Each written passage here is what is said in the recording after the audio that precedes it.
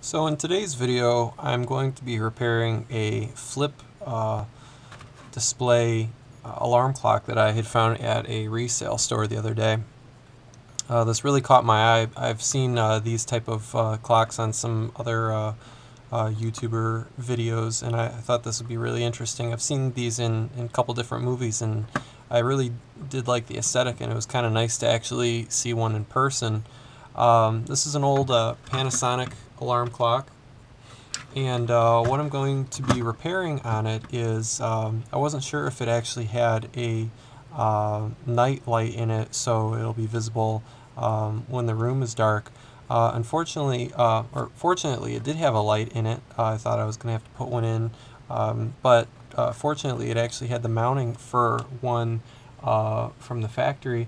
However, the light itself was actually burnt out, and originally my plans were to put a LED in the holder here, and I had gone to a couple different stores to see if we can if I could find some LEDs that would be suitable for it. However, a lot of the different LEDs that I was looking at were all very cold white, and things of that nature, and I was trying to look for more of the old retro kind of look, as far as the ambery glow, the nice soft glow to it. I didn't want anything harsh. Thought it would kind of really throw off the aesthetic of the whole setup. But anyway, so what I ended up doing was I went to a local hobby store, a train store, and they actually do sell these little what do they call? I think they were called wheat grain lamps, incandescent wheat grain lamps. Now these guys are ran off of 12 volts, and luckily enough, I had measured the voltage coming off the wires in here, and sure enough, it was at 10 volts, so it'll be a little underpowered, which will be good. So it'll have a much longer lifetime, and fits right in the holder here just fine. So basically, what I'm going to do is, it does have this little blue filter holder, and you can see a little bit of discoloration there from how long it's been in use. And I was looking at it, and it does give a little bit of a blue tone to the front of the lights here, or the displays here. And so what I'd like to do is, originally it was set up in this orientation so that the light itself is actually facing is open downward, and then the filter illuminates the front of the display like this. But what I'm planning on doing is actually flipping it upside down like this, so that now it's not going to be a filter, it's just going to be a holder, a placeholder for the light itself, so that all of the light will be facing upwards towards the display there. So anyway, what I'm going to do right now is I'm just going to go ahead and desolder the connectors here. This is going to be a very simple and easy fix today. Hopefully you guys are having a good Labor Day holiday as well. And for those of you that are outside of the United States, it's a holiday called Labor Day. You guys can Google it if you wish to find out more information about it. But anyway, yeah. So I'm just going to solder these on here just real quick. And I probably don't have the right tip on this. This is a very pointed tip. That should be fine.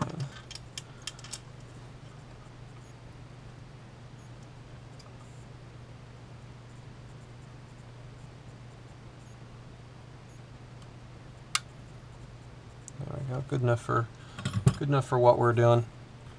So what I'm going to do real quick is I'm going to plug this guy in just to make sure it's all working correctly. There we go. So we got our nice little light there. And what's really neat about this this clock is that because it doesn't you don't have any way of knowing if it's working or not, simply because of the way that it works, other than the light, which you probably won't really be able to see during the day. They have this nice little indicator right here that has this cool spiral motion that shows that the motor is working and that it's actually, you know, live. But anyway, so I'm going to unplug this real quick and I'll show you what that looks like. Originally, when I had plugged this in for the first time to see what it looked like, I actually thought that it was something that was spinning around in a circle, but it's actually just going like this in a horizontal motion and giving the illusion that it's turning, it's spinning vertically, but it gives the illusion that it's going horizontally like that. So what I'm going to do here is I'm just going to take a little bit of hot glue and just put a little dab right here. Actually, I'll probably put it on first. Just a little bit. Shouldn't really take much.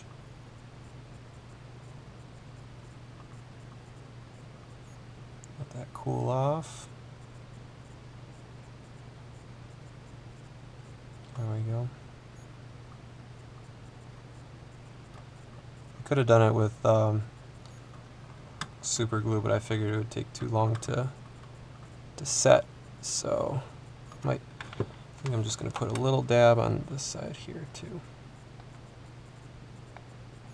There we go. And make sure that this mount is firmly set in there. Luckily, the way that they designed it, you know, I was able to flip this this holder upside down. It fits in either way. Okay, so we're just going to take these wires and pull them out of the way there. And I'll try my best here to get this all placed back in again.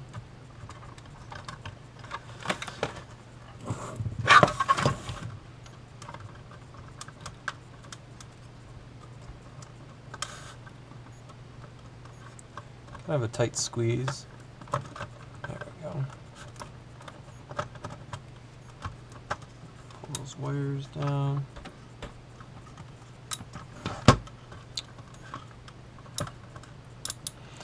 Come on.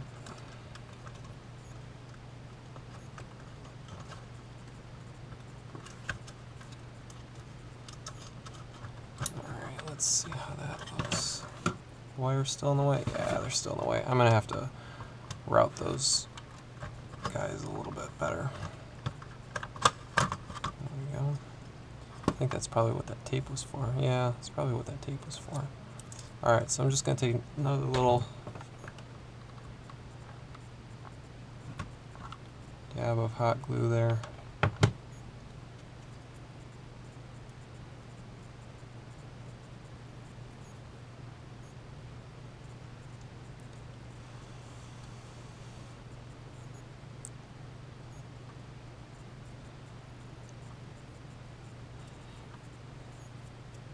There we go. Let this cool off.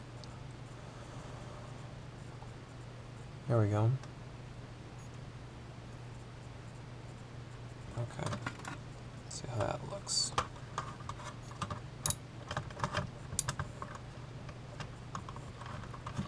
Now the construction of this clock is good on the mechanical side. The outside is made out of a very cheap plastic that's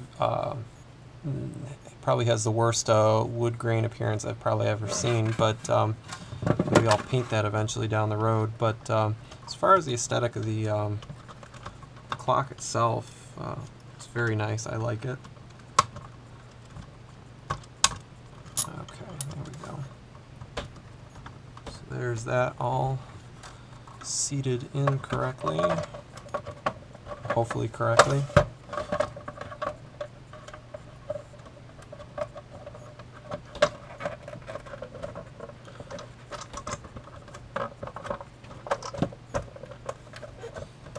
Rubbing on something. Might be. I think this is fitting in all the way correctly here.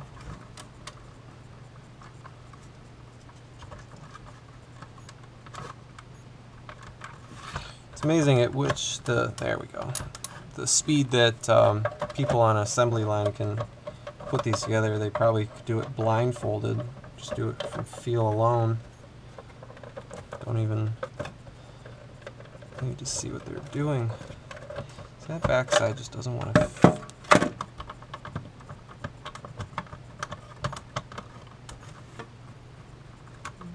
Let's see. Feels like it's sitting right, but it just doesn't want to line up with that spot right there.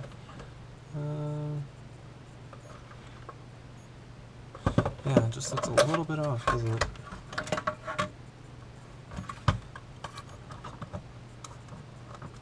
Let me pull this guy out. Take another peek in here. Probably when they install this, they probably don't have the circuit board in. That's probably what I'm doing wrong, is I probably should have been a little bit more patient and taken out the circuit board, but I'm very impatient. There we go.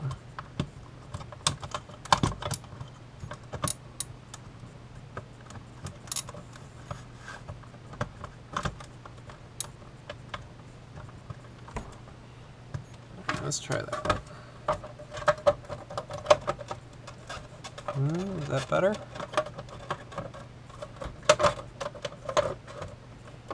A little bit. You know, my back is a little, because I got a wire sticking out. Hello.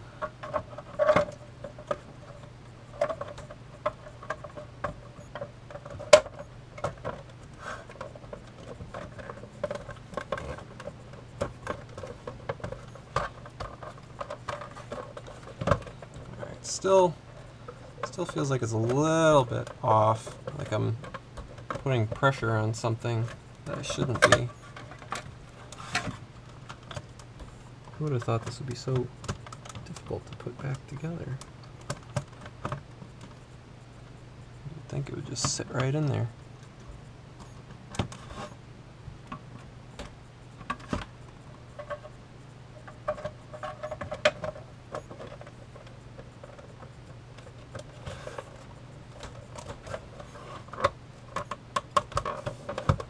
Yeah, it's just that this one little side, everything fits together fairly decently, except it's just that one little spot that just really doesn't want to. Well, you know what, I'm not going to waste your guys' time. I'm going to pause the video real quick and I'll come back after I figure out how that fit in there. Well, would you believe me if I told you that flipping this little lens upside down was enough to actually throw off the alignment of this alarm assembly to this piece right here. So I ended up taking this little guy out right here. And as you can see, block the light here a little bit. Got this nice, beautiful amber glow to the front of this display here.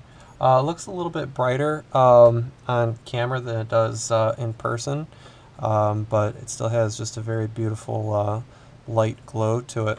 Now, again, let me turn the lights back on here. If you can see, I don't know how well you can see this, but right in there, like I say, it almost looks like the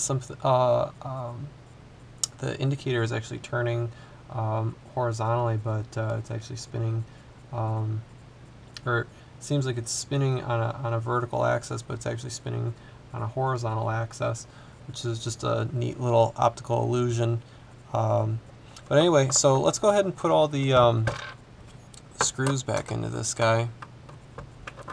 Get it all put back together. This is actually going to replace a 7-segment display clock that I have that I've been using for quite some time now, and I just think this is just going to look a lot better on the shelf here. Let's get these screws all figured out. Fairly long screws, surprisingly.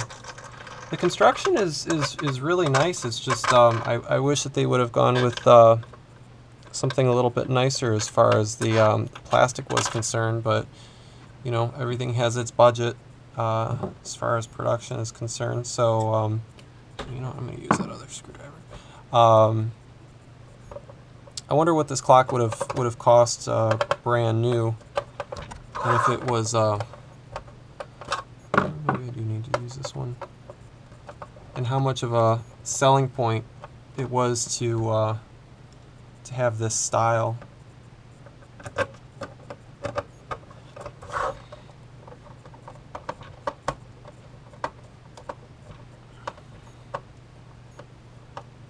Very very shallow heads to these screws. Not a lot for the screwdriver to bite into.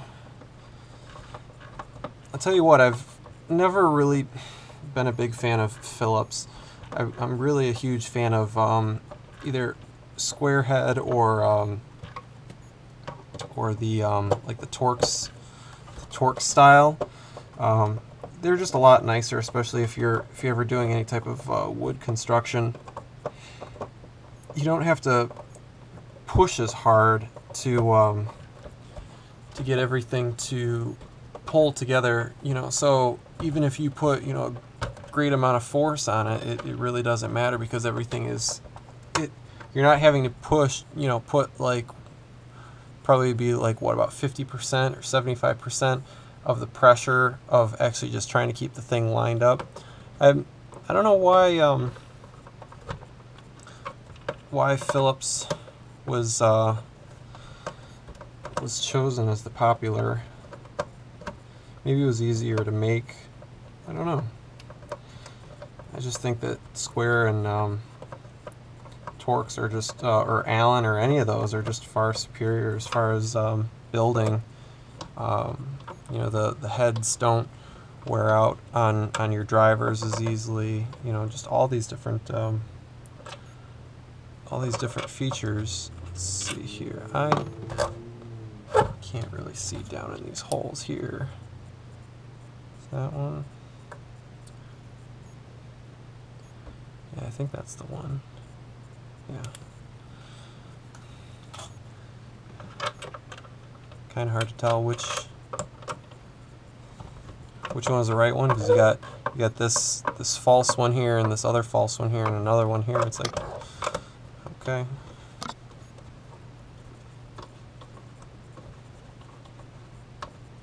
But anyway, even look at that. It is UL listed. And if anybody's curious about the model number of this guy, it is a RC-6030, 120 volts, 60 hertz, 5 watts, and because it's a radio, clock radio, it says here it complies with FCC Part 15. Let's see, manufactured by Matasushita, I can't even pronounce that, Matsushita Electronics Co. Made in Japan. Anyway, is this screw even going to go in? Oh, there we go. It feels like it's going in now. Alright, so we're all put back together here. Let me just grab the knobs. Put on this guy here. There we go. Now, I haven't tested this thing to see if the alarm works. I really don't care. I actually use I use my phone most of the time for alarm clocks, simply because I have multiple alarms set. But anyway, I'm going to turn the lights. There we go. Just to show you this again. Yeah, I really like that. This is definitely going to be my new just general glance clock. You can't set alarms on here. Like I say, I'm not going to use it. I have no reason to use it. I guess for now we could actually turn on the radio. and see what we get, if anything.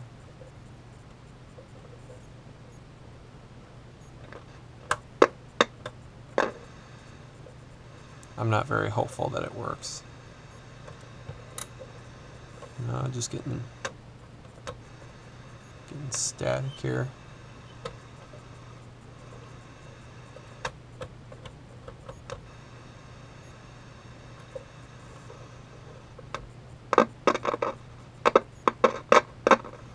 Yeah, not very, turn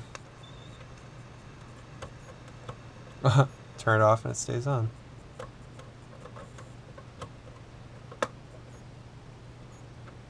Yeah, I'm not very interested in fixing the radio part anyway. I don't really listen to the radio that much. But anyway, just a fun little project. Just thought it was a neat clock and deserved to get its light restored there. But anyway, hopefully you guys enjoyed the video.